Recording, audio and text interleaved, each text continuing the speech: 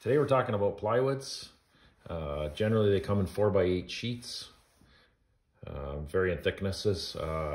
Generally imperial wise, you're looking at 1/8, quarter, 3/8, half, 5/8, and 3/4.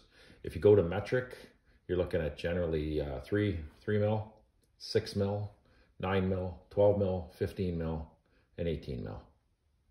What we're going to talk about today is cross lamination.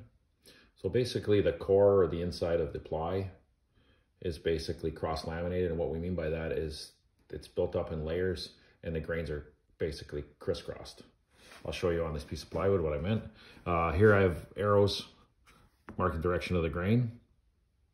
So what happens is the first layer goes down, the second layer is put on top. There's glue in between each of these layers.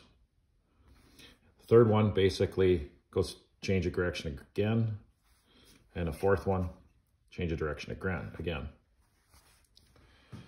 With plies, basically you generally see an odd number of plies in the core, and you'll see two pieces of veneer, one on each side of the outside, and we'll explain what the veneers are.